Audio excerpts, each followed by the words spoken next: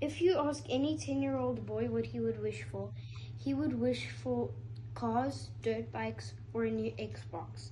If you were to ask me, I would wish for my Nana to get better. You see, my Nana is a very special person to me. She teaches me how to cook. She lets me do mostly whatever I want. She used to take me to school every day when I was little. Nana found out not so long ago that she has cancer. Imagine your body as one big Lego city. Normally, the pieces would know when to stop building, but sometimes the pieces don't stop building, making a big messy tower. That's what cancer is, when your cells grow too much. Nana has special medicine that makes her lose all of her hair, but she is still the prettiest Nana ever.